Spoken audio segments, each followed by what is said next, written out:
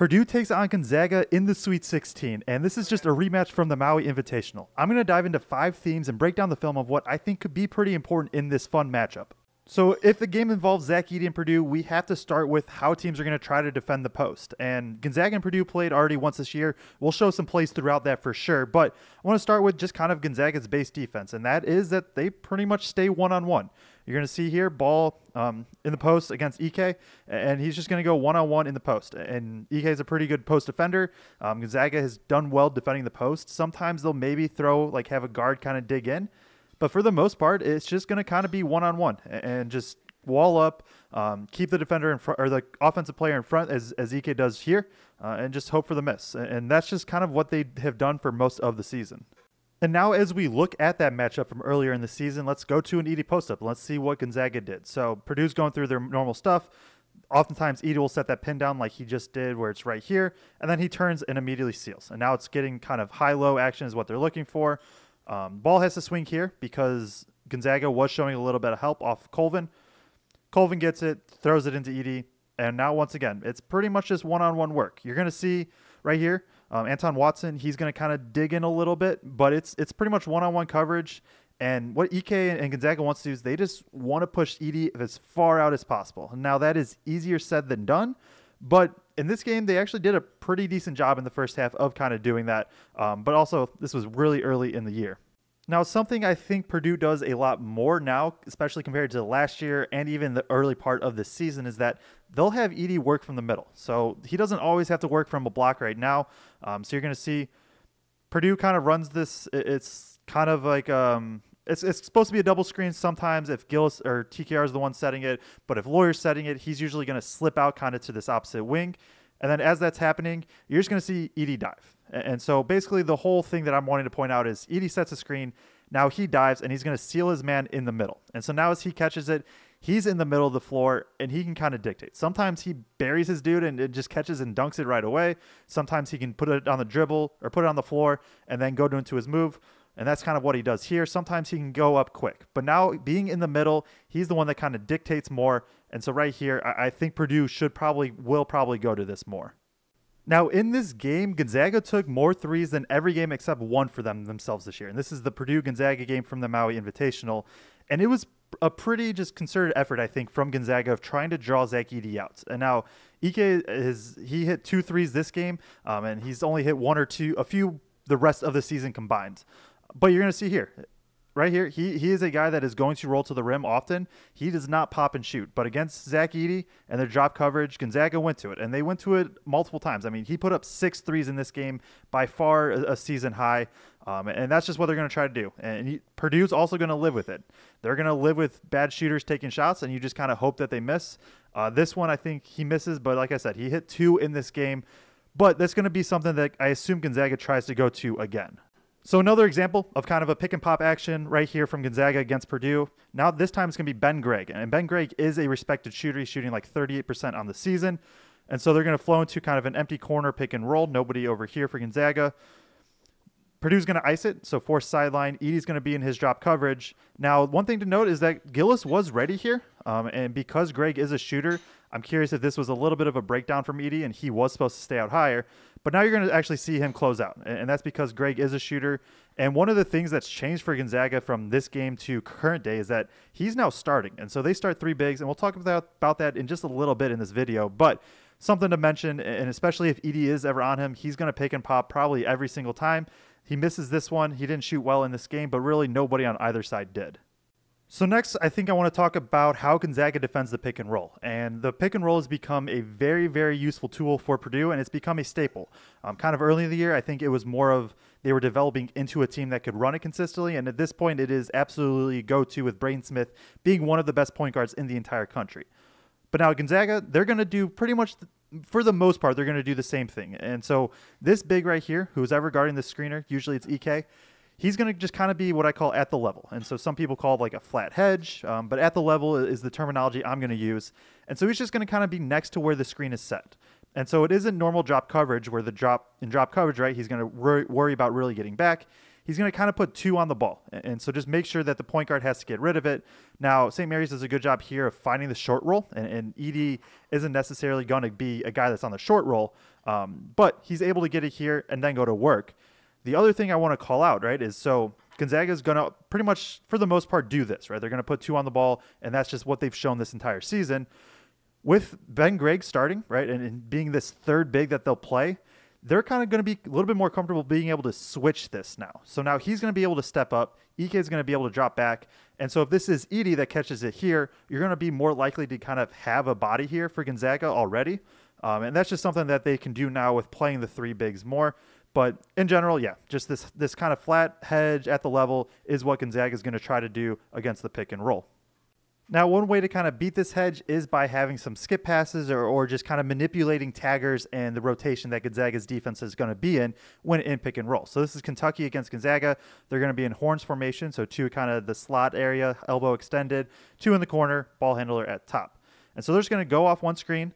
And so this is going to engage, right, in this kind of flat hedge at the level that I've been talking about. And so notice there's 2 on the ball. And so the guy who sets the screen, he's going to pop out. The other big is going to dive to the rim and take Ike with him. And now you can already see, I mean, this is just a wide open 3. And this is the one area Gonzaga hasn't defended the greatest. They're about D1 average in terms of allowing 3-point attempts and also allowing 3-point makes. So this is one of the areas where teams can beat them, is just on stuff like this, manipulating defenses and getting open looks. Well, you may be asking yourself now, does like Purdue run any set like that? And the answer is absolutely yes. It is, especially that play specifically, it is one of their staples. They'll go to it a ton. So you're going to see this horns look, right? And you have the shooter kind of off screen here in the corner, another corner, 2 bigs kind of at the slot. Now, in the previous play, the ball handler went off of would have been Gillis here, and Gillis pops to the top. But either way, you're going to see with Minnesota right here, they're kind of in they're a little bit more aggressive than Gonzaga, but similar concept of just kind of keeping the ball handler moving side to side. And then that means that somebody's going to have to take Edey on the roll. Now, maybe for Gonzaga, it could be the weak side man. He comes over and tags, and you stay with the shooter, and then you just live with the skip pass and hope you get back in time.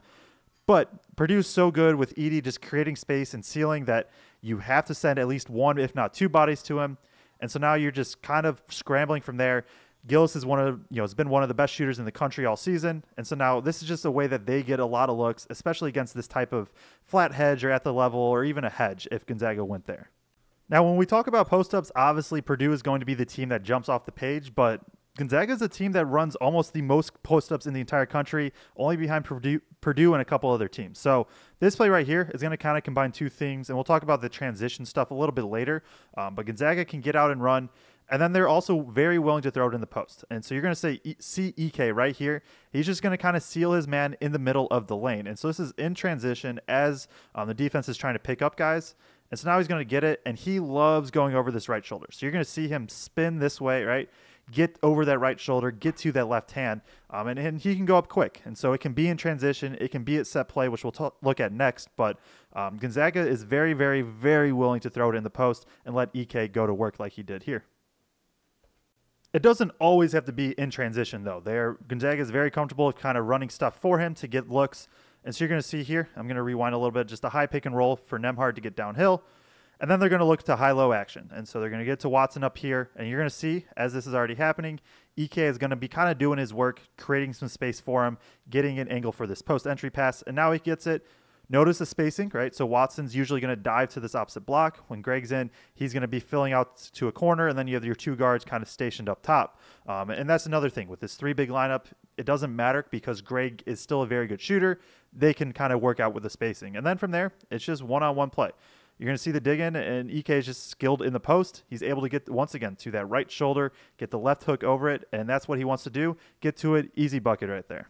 So this is kind of what Purdue's post defense has become, their scheme. For the most part, they will do this. Sometimes they will stay one-on-one, but this has kind of been what they've shown lately. And so you're going to see Pharrell Payne gets it here in the post, and Edey's going to show out to the side. And so what he's trying to do is force the ball handler, or whoever's in the post, which would be generally Ike, towards the rim, towards the baseline, where there's going to be help from the other big. And so as that happens, that's going to put pressure on whoever this weak side man is. This time it's Braden Smith. He has to be able to both get down and help tag, and kind of this, it would be Watson in this case right here for Gonzaga, and also kind of get back. But this is the thing, is Purdue is just going to force baseline. Even if it was, say, Gillis's guy, say if Watson was the one that was posting up, he would also do the same thing, and then Edey would be the one waiting here. And so now you're going to see forces into coverage, basically a double team now essentially right there. Tough shot. I'm going to get the miss. And that's just what Purdue's post defense has been for a while now. And so now I want to dive into a little bit more of that three big lineup that Gonzaga has been throwing out. And they've been starting and playing a lot. So it's Ike and Watson, who are both guys that have started like the entire season. But then Ben Gregg here is a 6'10" forward, but he's more of a shooter. He's a guy that's going to stay out on the perimeter for the most part, and he has been a very good shooter. But Gonzaga's still going to flow through their normal stuff, right? They're a team that can run a lot of pick and rolls, let Nembhard kind of distribute, and that's where they, in pick and roll, like they look to distribute more than actually score. That's what's going to happen here. So empty pick and roll. St. Mary's is going to step up.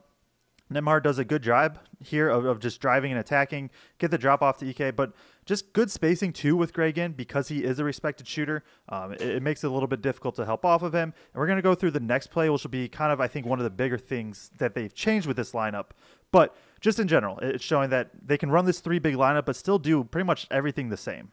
And maybe one of the biggest differences for this three big lineup is that Gonzaga is just rebounding the offensive glass so much better with this three big lineup. And obviously that makes sense, right? You're replacing a 6'6" guy for like a 6'10" guy. Naturally, you should be getting some more rebounds, but they all do a good job of attacking the glass too. And so this is going to kind of combine a few things. You're going to get an Ike post up right here. You're going to get the spacing around. You're going to get Watson opposite block.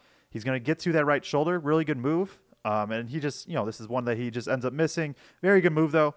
But look at Gregg right here. He's going to dive, and he's the new addition to this lineup. He's going to dive hard. You're going to see Watson fighting hard. And so now when it's here, Watson clears out this area, and Gregg is coming in. Nobody hits him, so now he's the one that's able to grab it up and go.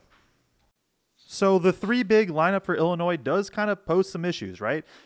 Purdue's going to start three guards, three smaller guards at that. And so how is that going to match up? And I think it's not exactly the same as this Illinois team, but I think you'll see kind of a similar formula to how Purdue will try to match up. And so you'll see Edey right here. He's on a non-shooter. This time it's Rogers, but for Gonzaga, that's going to be Ike. That's what's going to happen. You're going to see Jones take one of the two guards, whether it be Nembhard or Hickman. In the previous matchup, I saw a lot of Smith on Nembhard. I wouldn't be shocked to see Jones switch. Smith's going to take whoever of the two it's not, whether it be Nembhard or Hickman. And so that's going to leave TKR and Lawyer. And that's going to leave two bigs, right? There's Watson and Ben Gregg. I assume TKR is going to take Watson and kind of just help in the paints, help near the rim, probably live if Watson does shoot. I know he's shooting a good percentage from three, but doesn't take a ton. And then that's going to leave Lawyer on Gregg. And so I think they're just going to sell out on like, hey, basically run Gregg off the line. I know Gregg also converts well at the rim, but force into help and you kind of can live from there. And that's, I think, what they're going to try to do. And just basically have Edey one-man zone, unless Ike is obviously in the post. And then from there, just rotate out. And so it's obviously going to be something to watch. And then also just the fact of switching. Do they switch everything? Are they switching guard to guard? What do they go through there? There's also the other side of the ball. If that does mean like Ben Gregg probably has to guard Lance Jones or Fletcher Lawyer. So does Purdue try to take advantage there? Should be a pretty fun matchup and chess match in terms of the substitutions and kind of how these teams want to go at each other.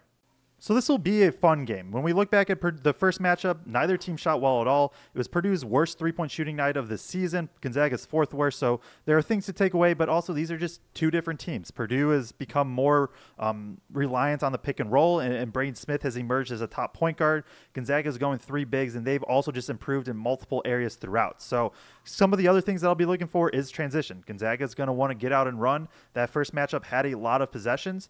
Is Purdue going to be able to slow the game down a little bit and keep Gonzaga out of that big tempo? Rebounding is going to be another big thing, and I kind of already mentioned it with the three big lineup for Gonzaga, but these are two pretty good rebounding teams. Purdue dominates the glass generally, so can they keep that up? And then the last thing is foul trouble. These are two teams that don't foul a lot, but obviously Edey, he draws more fouls than anybody in the entire country. In the first game, he got their bigs into foul trouble, and that's when he started kind of being able to get going and get working on the offensive glass especially. Can Gonzaga stay out of foul trouble? Do they double to try to help prevent that? I don't know. It's going to be a really fun matchup in the Sweet 16.